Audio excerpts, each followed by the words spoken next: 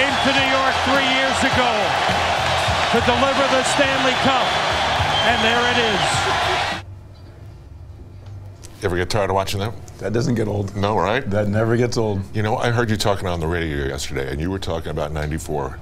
But you've done it a million times, but you say you never get tired of talking about it. Never get tired of it. Never get tired of people telling me their own stories and their own memories. And in the city, walking the streets, taxis, subways, trains, it's amazing, actually. And everybody has their own unique moments and what it meant to them. And it's just 25 years is still not old. What kind of stuff did you guys talk about at dinner last night, Adam? Just all the old stories. And what are your favorites?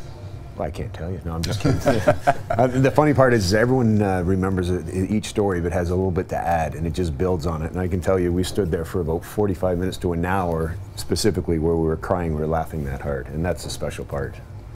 Mostly heels talking about Mike Keenan. Is that right? Technically, you are correct.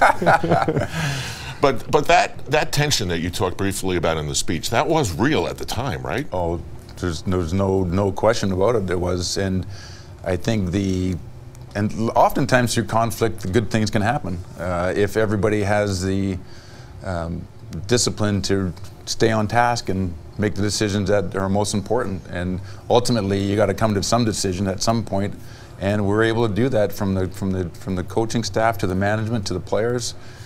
It's not uncommon for that to happen when there's so much pressure in some of those situations, but the thing that trumped all the things that happened was our desire to win a Stanley Cup, and so we kept that in the forefront all the time. When you look at a summary of that year, there were some hairy, precarious moments and some awful defeats. Was there a time when you lost belief just a little bit?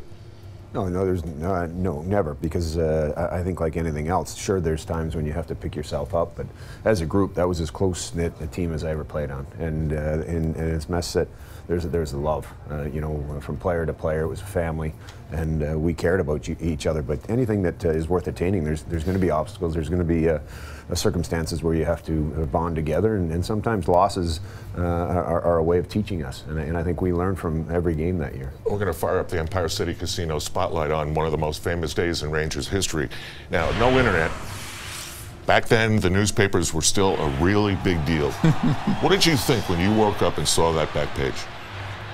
What did I just do? Right?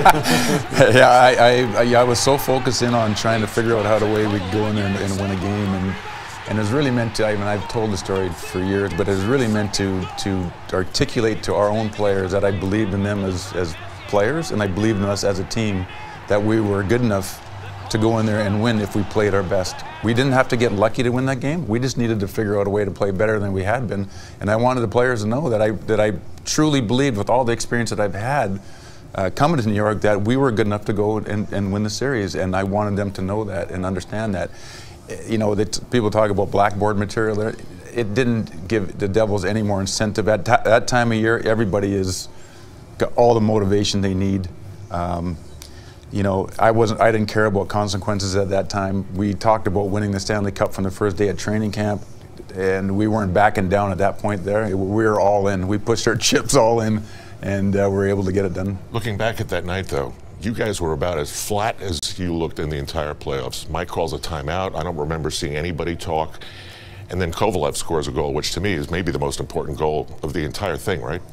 Absolutely, and if you recall that first period, Mike Richter was absolutely incredible, and that's the thing I remember, especially with Mike, is the bigger the game, the better he played. But in particular, that particular first period might have been the best period for me that he played that entire playoff for us. And when you have that type of goaltender and someone that you believe in so much, it energized the whole team. And yes, we had the ability to come out a little bit flat and rebound because of Mike, but he was such a big part of that team. And that's why when we talk about it, we depended on everyone in that locker room. Everyone, right through the lineup, and in essence, in a game like that. It was Mike that really jumped up and then gave Mark the opportunity to obviously the legendary follow through. But I was spoiled. I saw it before from this guy in big games, so it didn't surprise me. But Mess, by doing that, did give us that confidence that we needed going into Game 6. So the Rangers, of course, win the Stanley Cup after a Game 7 to remember. It was a heart stopper, and after the game was over and the Garden was pretty empty, Adam Graves gave us this iconic moment. 1940! So you did pay attention to the curse. Stick to what you're good at. Did you ever think the curse was real? We knew the pressure to win was real. We knew the frustration was real. We knew there was a thirst to win. We knew there's generations of fans that had come through here and saw great hockey only to meet failure at the end. Great players, great teams. And we were always reminded of that every time we did something well, that, well, the team in 1975 did this, but then they ended up losing. And so curse, I don't know if the curse is a technical right term, but there was definitely pressure, and there's definitely things that we had to overcome and hurdles that we had to overcome in a city of this size that maybe in some of the cities aren't relevant, but they sure were here. I felt it coming here from the first time I put that Ranger jersey on, and but I always say that I think some of those times are what propel you to do and overachieve. And the way you handle it, and we had a team of character guys that could handle that pressure and thrive in it, actually. What did you do that night when you won the Cup? Did you get some sleep or not? We were up. We stayed at the Garden as a team for many hours and enjoyed it. And in the dressing room, obviously out in the streets. And if I recall correctly, we were on the Upper East Side, were we not, Mark? Somewhere. Someone told me they were there. Yeah, we ended up on the Upper East Side. Yeah. Did the Cup go with you?